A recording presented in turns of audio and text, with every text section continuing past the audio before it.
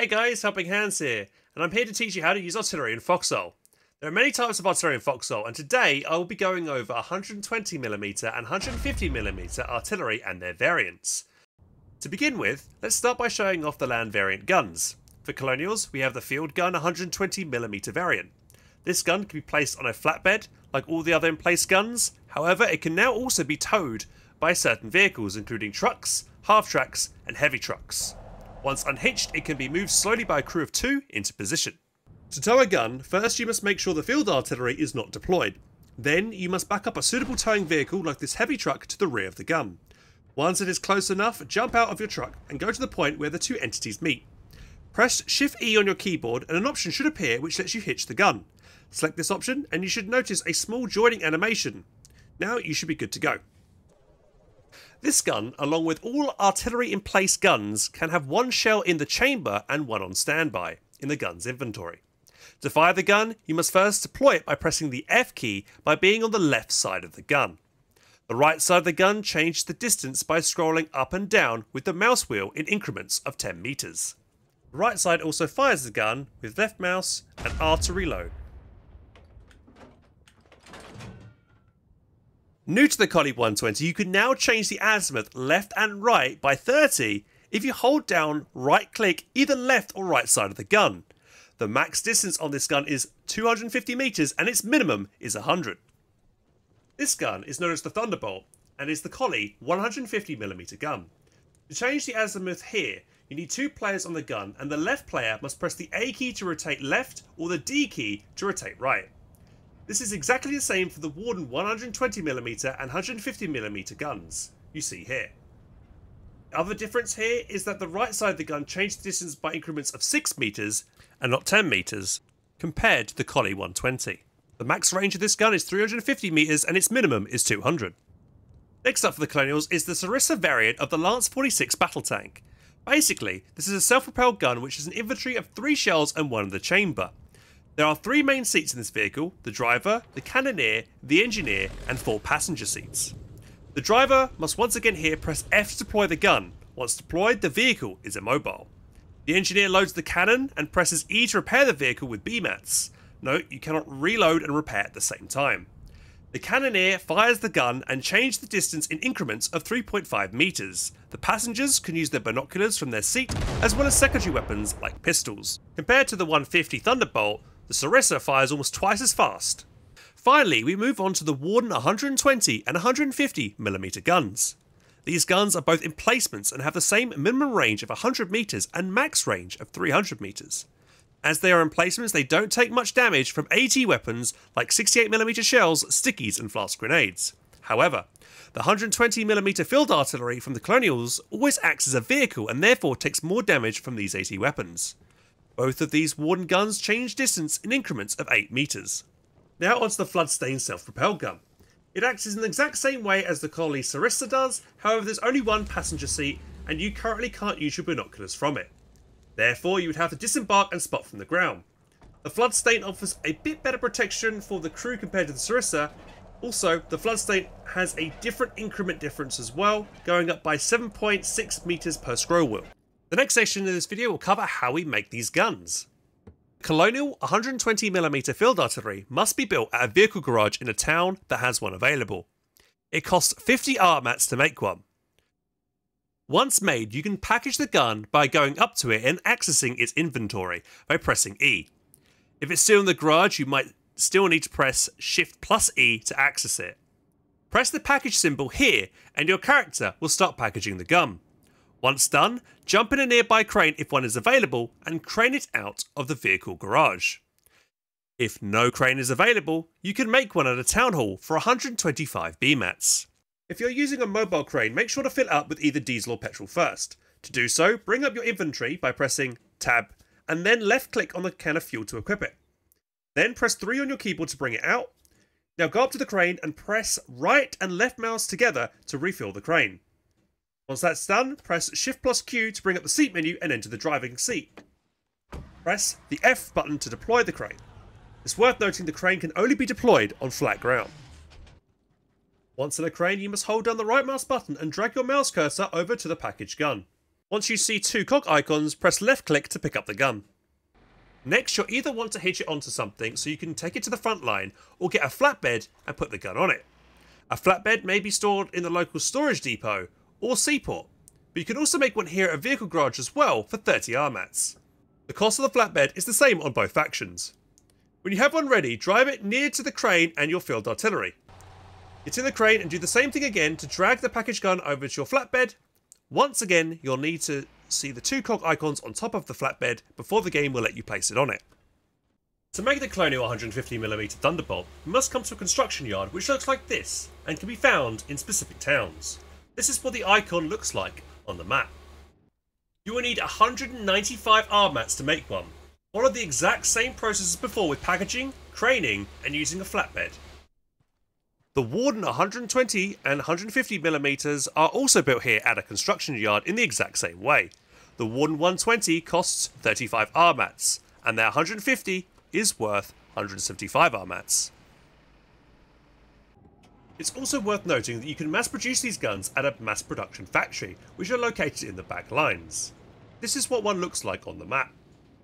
For the 120mm for the Colonials, you can get 10% off the RMAT cost per crate, but not for the 150mm.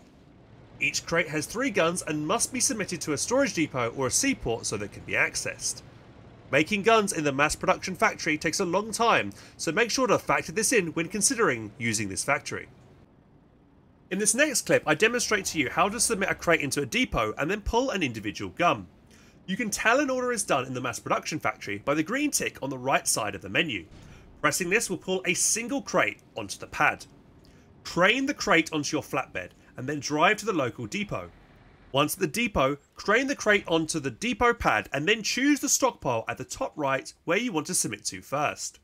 This is important as if you submit to public, anyone can grab the guns. Once you've chosen which stockpile you want to submit to, click Submit Loading Area Equipment. Notice how one crate of 150mm Thunderbolts are now available. To unpackage the guns into the stockpile, right-click the icon and then click the desired stockpile you wish to release to.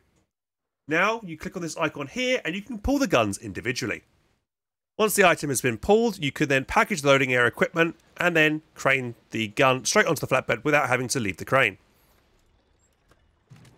The last thing I want to add is that the 120 and 150mm guns can only be created in the locations I've mentioned if the technology has been unlocked in the engineering centre. So if you're unable to build one even though you have the materials, this is probably why, as you'll need to wait until it unlocks later in the war. To make one of the new self-propelled guns, you would have need to unlock tier 3 facilities and have created many of the different kinds of assembly materials and steel, as well as created a large assembly station. This is a very complex process and will be covered later in another video if you're interested. Next up, I will discuss how to position and secure your guns. It is incredibly important to make sure to secure your position, otherwise enemy players can easily get to you and kill your guns before you've made a difference. In this clip you can see how easy it was for me to get behind the enemy and kill this Colonial 120mm gun with some sticky bombs.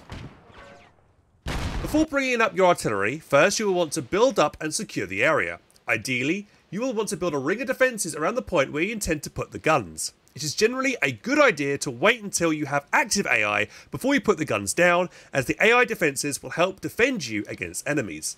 If you do not wait for active AI, your defences will not attack enemies. To tell the difference between active and non-active AI has a small flag above the structure, whereas active has a large flag. To know if a base will support active AI, you must check the base garrison level. Only level 1 means it will need 10 people setting their spawn here to turn the AI on. If the second garrison level is reached, it will be active no matter what. Make sure you are protected from every angle and have a mix of infantry and AT defences like you see here. To further secure the position, you can lay a second ring of defences and put down mines and barbed wire.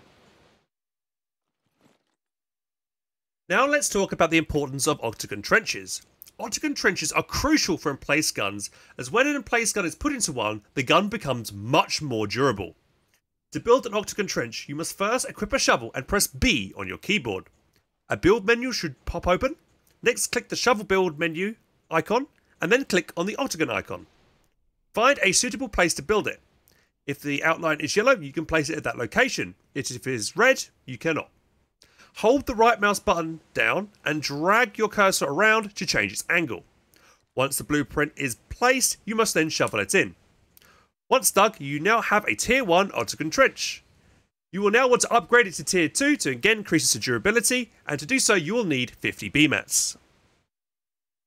Equip your hammer now, and press F while looking over the trench. You should now see some text pop up. Next, press E to enter upgrade mode, and another building menu should pop up. Press the Tier 2 trench upgrade option and start hammering away to upgrade the trench. Finally, it's now time to place your gun into the octagon. Drive your flatbed with the gun on top close to the trench and get a crane to pick up the gun and place it in the trench. Be careful of standing underneath the gun, however, when it's being placed, or you might get crushed. Next, we need to discuss shells. Here we have a pallet of 150mm shells on the left and a pallet of 120mm shells on the right.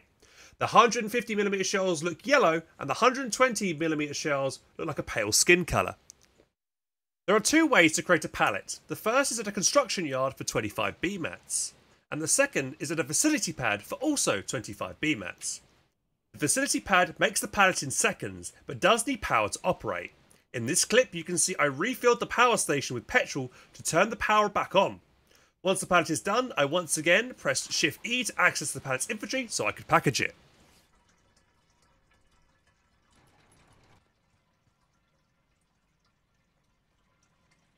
There are two ways to make shells. The first is making crates of shells at your standard factory in towns.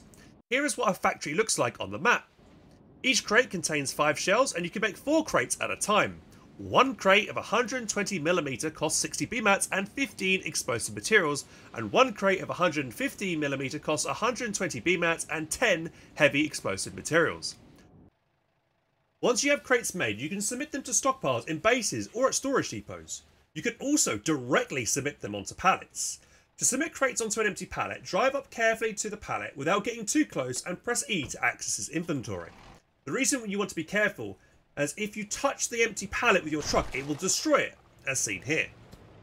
Pallets with supplies on do not get destroyed if you touch them with vehicles, so don't worry about that.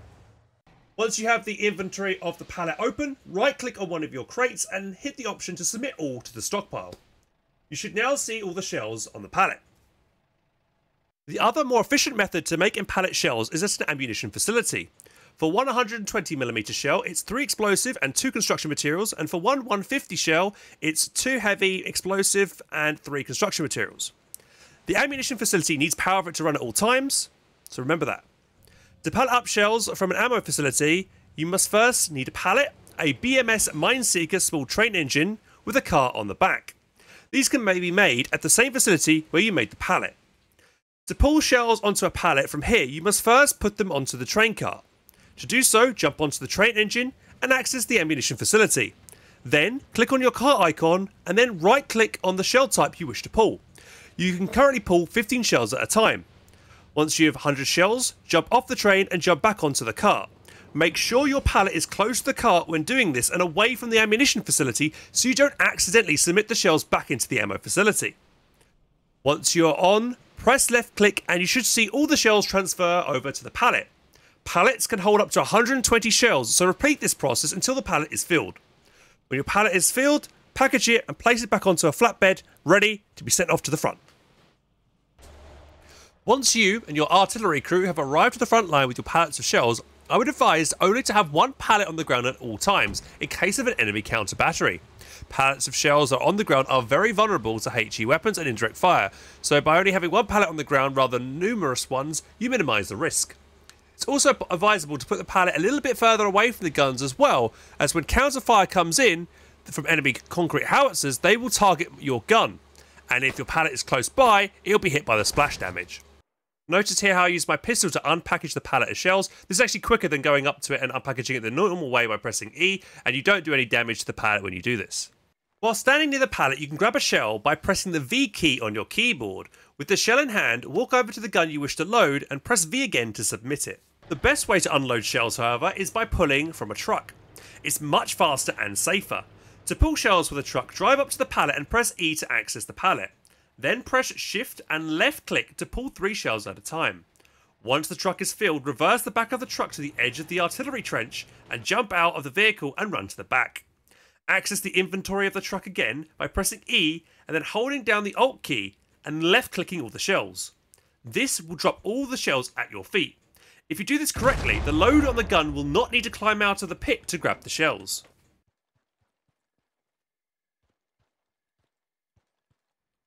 There are 4 roles in an artillery crew: the gunner, the loader, the spotter, and the shell runner.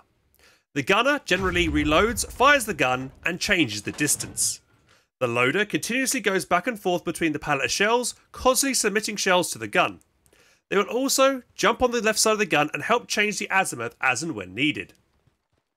The spotter is forward from the gun, using a pair of binoculars to spot enemy structures and communicates to the gunner and loader, telling them to adjust their distance and azimuth accordingly. It is also recommended that a spotter takes a recon uniform so that they're harder to spot on enemy watchtower coverage. Finally, the shell runner is someone who is making sure the artillery crew never run out of shells and will be dropping off pallets of shells for the gun. One very important factor when firing artillery is the direction and the strength of the wind, as it can massively change the direction of the shell. Before you fire, check to see which direction the wind is blowing and its strength so you know how much you would need to adjust by. This gift is a great example of the strengths of the wind, and I'll post a link in chat for you guys if you would like to check it in your own time. When manning artillery guns, the number one thing you should be carrying on your persons is basic materials and a hammer, as you'll need to be able to repair the guns, the pallet of shells, and the trench the guns are sitting in, if needed. You should also equip a radio and check your map often to see if your position is safe. You never know when a group of partisans might try their luck and take you out. A gas mask is also not a bad idea, along with some binoculars, so you can check to see what danger might be on its way and react in time. Once the gun is placed, the first you can do is eyeball the rough direction you wish to aim in. To do this, look at the target you wish to aim at on the map and then turn the gun until your character's orange arrow is facing that direction. This is a very good habit to adopt. It is also worth noting that each grid on the map is 125 metres by 125 metres, so you can roughly calculate what distance you would need for your first shot before the spotter gets into position. This next segment of this video is showcasing how to use the artillery, and we're going to try to take out these pillboxes in the distance over here. So what you would need is you would need a spotter to run up with a pair of binoculars, and they would need to look ahead to see the defences you wanted to shoot. So these are about 100 metres away from us. Actually, you can see from where it's standing here, 100 metres roughly. Okay, so it's about 110 metres. However, we look at the flags now. So we see the flags are currently going north. Small flags here, but you can get an idea there of a much larger flag there. So the wind is going against us, which means we might need to actually increase our distance even more. So with that in mind, I'm probably going to go something like maybe 120. And then I'm going to spot, and then I'm going to ask Schlan to fire a shell out with azimuth 151. Okay, and there we go. That was directly on target, so we were correct there in that assessment that we needed to increase a little bit more on the meters because the wind was against us.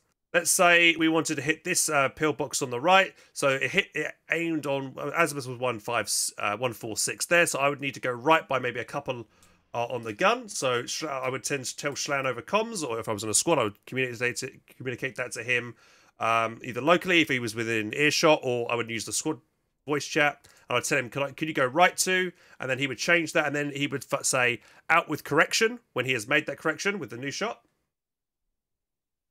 Round out with correction. And there you can see that round a bit more to the right, so more accurate. You've got to bear in mind that there will be quite a large spread on these shots. So if Schlan was to fire again, it's very unlikely it's going to land in the exact same place. So if he fires again now, so you can see it was slightly off there, but still fairly accurate. If you could keep firing there for a bit there, Schlan.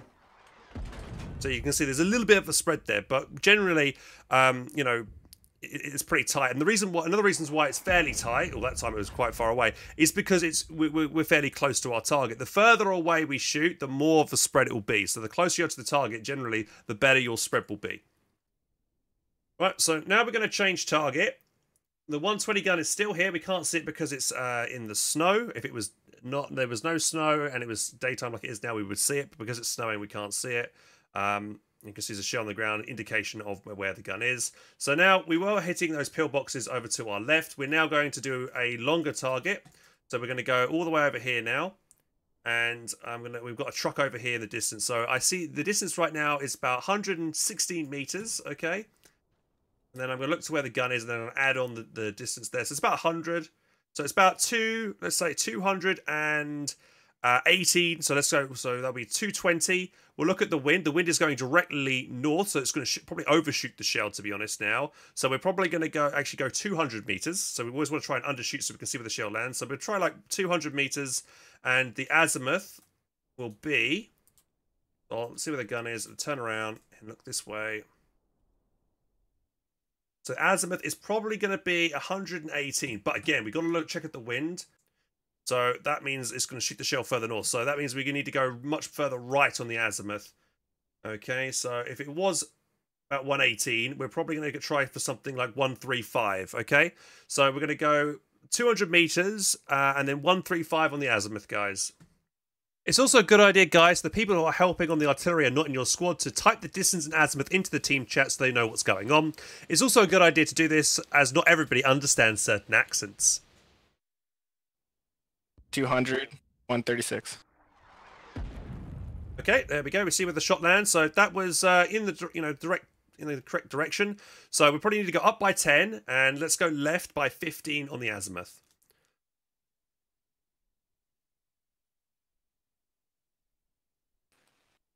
Round out with correction. Okay. Went further right that time. That could be due to the spread. So let's go another 15 to the left on the azimuth, guys. And again, increase distance by, let's go up by 20. Or I would say to them up by 2, which means 2 scrolls up on the mouse wheel, which is on a 120 gun up by 20 meters. Round out with correction. And there you go, bang, right on target, right on the truck there. So now I'd say fire for effect, and hopefully, the shells will land in a spread around this truck that we're trying to aim at right now. Also, bear in mind that good communication is key here, and Schlam, my gunner, is doing an excellent job in this regard, because he's always telling me every time he fires a shell that he's made it with the new corrections. So I'm not left wondering if the latest shell that lands is on the new or old coordinates. If you're using multiple guns, then it's a good idea to name them. For instance, Gun 1, Gun 2, and Gun 3. This is because communication is key, and to avoid confusion between the gun crews and the spotter. If communication is on point, the spotter will know exactly which shells belong to which gun when they land. To demonstrate, when the first gun fires, the gunner would say, Gun 1 out. And the second gunner would fire shortly after, saying, Gun 2 out. This way, the spotter can see if any gun is off, and then communicate back. So let's say Gun 2 was off, they might say Gun 2 increased distance by 10 meters, other guns are fine. This is great communication and should be employed by everybody. So, where is a good place to use artillery?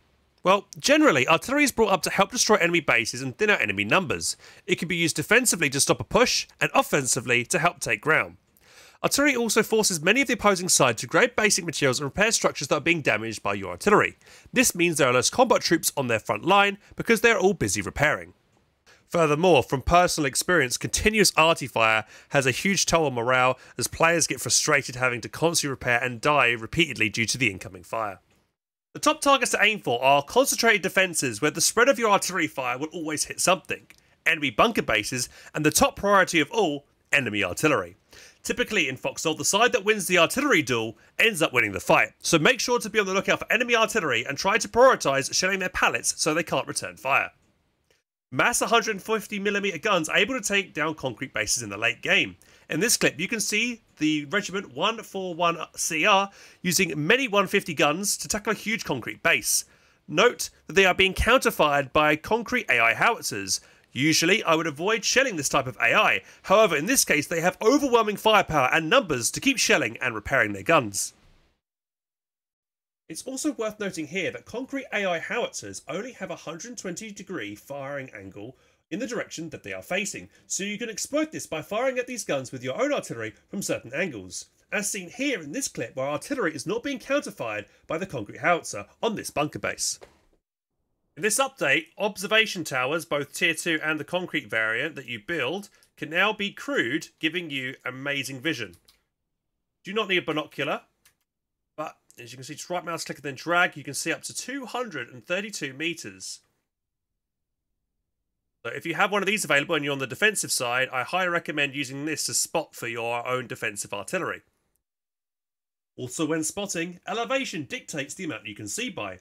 Here on flat ground we can see up to 127 meters.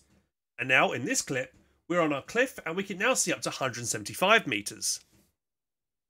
The Naval Warfare update introduces battleships and destroyers which come with 120mm and 150mm guns. To submit shells to these ships you must currently go below deck with crates on your character and submit them to their storage racks. You can grab shells from the storage racks and then submit them to the guns like this. The colonial battleship called the Titan has a total of 6 150mm guns and 2 120mm guns, whereas their destroyer has 4 120mm guns. The Warden battleship called the Callahan has 6 150mm guns as well.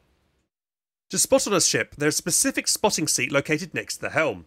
You can see up to 245 meters from this seat. Other players on the deck could also use a pair of binoculars as well. Firing and spotting on a ship is the same as if you were on land if you were stationary. However, if you are mobile and still firing the guns, you have to constantly change the distance and azimuth to hit your target.